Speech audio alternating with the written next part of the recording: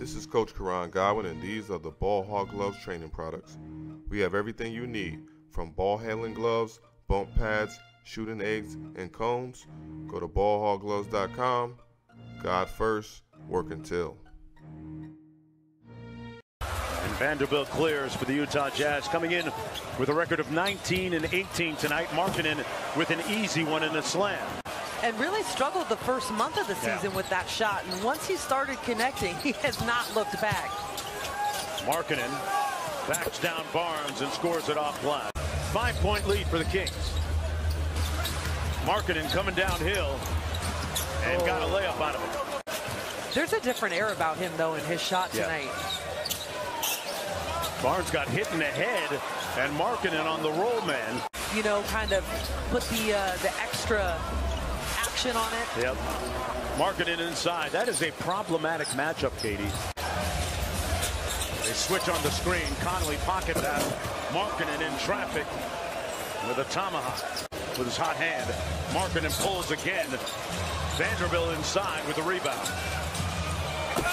Oh, Markkanen with the Statue of Liberty jam. He dunked over a 6'11". He did. Okay, let's not make it a habit, though. Back out to Markkanen, 10 on the shot clock. Might have gotten away with a carry, got to his good spot. It was really the cornerstone of the franchise for so many years. Right now in Cleveland, Markkanen was the guy that traded places with him. Got to take him one more dribble back so that Domas can turn and re-screen there. Markkanen in good position. Wow, through rush hour traffic. I mean, he is explosive. Beasley, Markkanen drives, sidestep for the layup.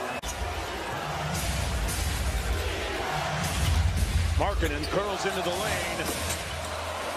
I would venture to say that nobody does it better than him in these moments, in that arena right there, that mid-range game, the little float action. Markkanen.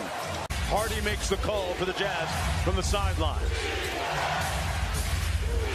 On the miscommunication, Markkanen takes the lead.